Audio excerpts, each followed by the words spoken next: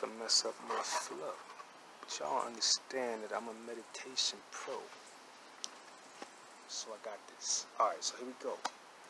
Alright, yeah. So as we were saying, right, Aries, right? Okay, yeah, so what's going on is that in my haste to come out here today, I forgot my book. So, you know, we kind of, we in the hand with it, you know what I mean? We was going to do it off, you know, photographic, you know what I mean? But, you know, we going to, you know, we still got to do some of that. But, yeah, we going to write it down in the hand for now, all right? So, you know, yeah, hey, we got to do what we got to do, you know what I mean? It ain't about going back to the crib, getting my book. So, you know, we got to improvise. All right, that being said, let us do what we do. Okay, what's the spiritual focus for my Aries folk?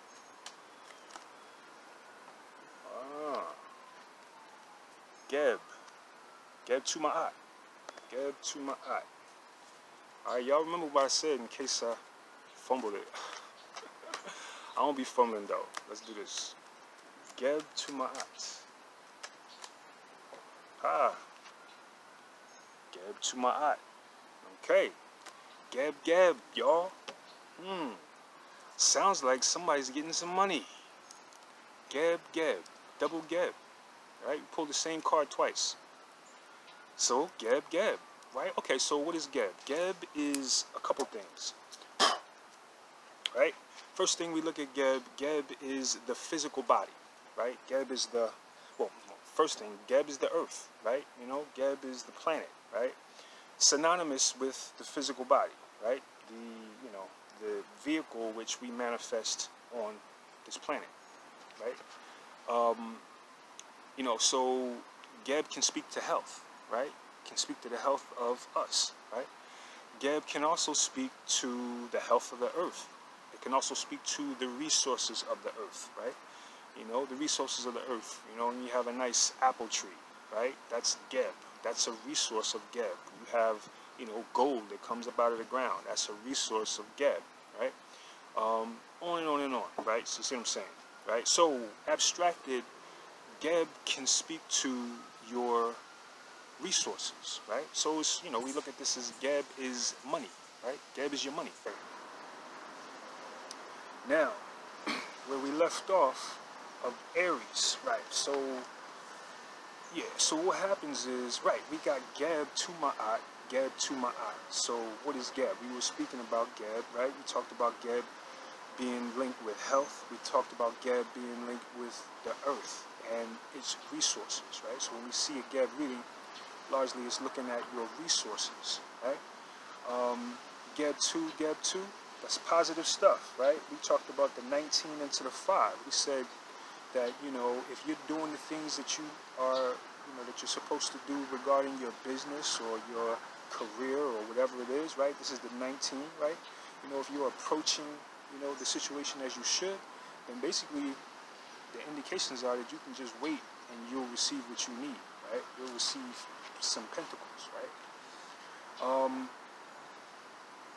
Right? So, right, 19 to the 5. So now, what we're going to do, because the end of the video kind of got cut off, right? So, you know, I thought it was a 7 of Swords somewhere in there, which was weird. You know what I mean? That's weird energy, right? And pulling that 7 of Swords a lot, right? So what we're going to do is do another tarot, right, to, you know, hone this in to make sure we understand what's going on regarding, you know, this cycle's reading for your Aries. Okay. All right. Let's see. Okay. 2 of Pentacles, right? And the 5 of Cups. That's what I think it was. It was the 5 of Cups and the 7 of Swords.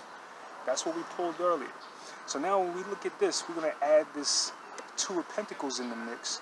And what we see is juggling, right? You know, someone, you know, perhaps, you know, 5 of Pentacles, that's loss, right? That's, you know, that's a loss that causes, you know, you to, you know, have to cry. Crying over spilled milk, right? Some milk gets spilled. Or some pentacles might get lost, right? Right? But, you know, with that Geb on the case, you know, basically it's a strong indicator that you're going to get your money, as long as you attending to the Geb things, right? You know, so there's somebody in the background who's depressed about this or that, and, you know, they want to see a loss for you, or maybe they feel a loss, right? But they want to see you juggling, right? They want to see, you know, your pentacles in jeopardy, okay? So, you know, basically, yeah, and I say that because we got that Seven of Swords, right? Seven of Swords is sneakiness, right?